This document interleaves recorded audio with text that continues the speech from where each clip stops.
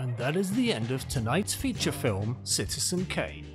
It's British native speakers tutorial on the transatlantic or mid-Atlantic accent. Let's go! This is for people who want to sound more like their neighbours over the pond. The pond is what we call the Atlantic Ocean. And in this video, I'll show you the main features of the transatlantic accent, plus a bonus feature right at the end of the video. Now remember, right here you can get a better British accent. Or actually today you can get a better British or American accent. How do we speak it? So just like RP, but unlike American English, it is a non-rhotic accent. In other words, it is R-less. Mostly at the end of words if there's an R spelling. So there's a real emphasis on the schwa, that's for sure. Okay, let's try this. He gave the water to the porter. Now, if you would like to trill or flap the R, you could say, he gave the water to the real porter. Do you see? It doesn't work at the end of words, but it can work at the beginning of words if there's an R. And you don't have to do it. It's not a golden rule that in the transatlantic accent you have to roll your R's, but it was a very common way, especially also with conservative RP, which I have a video. If you click above, you'll go to the link for conservative RP and a video I've made on this. It was very popular in the early 20th century to roll your R's if you wanted to speak very good English. Okay, let's move on to the next one, which is called round your vowels. Rounded really means you need to have a nice, open, circular mouth when you speak so that you speak very clearly. This is a good one from Singing in the Rain. Try this. Ta, te, ti, to, tu. Ta, te, ti, to, tu.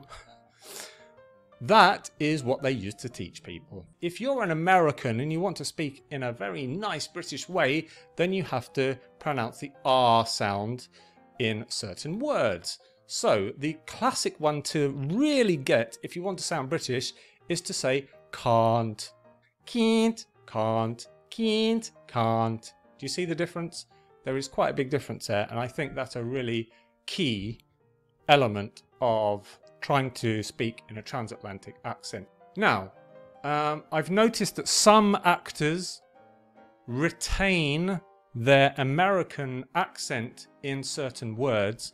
So in British English you have the lot vowel, which is O, and I've noticed that a few American actors, including Katharine Hepburn and Vincent Price, when they're speaking, okay, so Katharine Hepburn says snob, and I would say snob. Snob, snob. Goes to show that there's a complete variation of speakers of the transatlantic accent. Okay, so one last point on vowels is there is no happy tensing in the transatlantic accent. You wouldn't say happy, you would say happy, happy. And I've gone into detail in that in one of my other videos called How to Speak Contemporary RP. And again, I'll leave a link to the video above. But also connected with that, you can pronounce words ending in day. You can pronounce them, for example, Sunday or Sunday. You see? Okay, let's move on to the next part. This is called pronounce your T's. Let's use the word butter. So you really have to emphasize the T in the words. Usually in the middle of a word, if it's a double T or one T, you would say butter, butter. Remember the schwa at the end as well. So it's butter. For example, you could say something like, could you pass the butter, Walter? And also the L sound is very much pronounced clearly as well.